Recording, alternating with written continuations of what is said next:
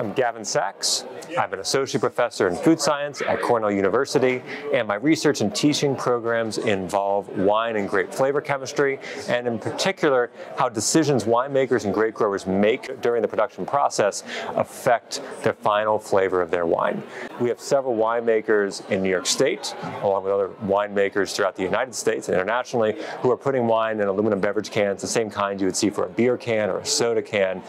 This is exciting. It opens up new opportunities for wine consumers, but there's problems. In the case of wine in beverage cans, there's concerns that beverage cans limit the shelf life of a wine. And this is surprising because cans provide an excellent barrier.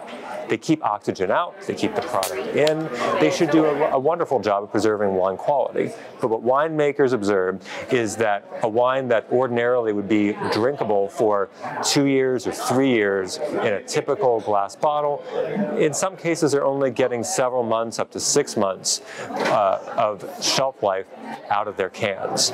And some of the complaints involve changes of flavor, including production of hydrogen sulfide, the smell of rotten eggs, and this gets our group excited. Every time there's a new technology and we don't understand why it's affecting flavor, then there's chemistry involved. We have a student and a visiting scientist in my lab right now working on understanding chemically what is causing these off flavors to develop.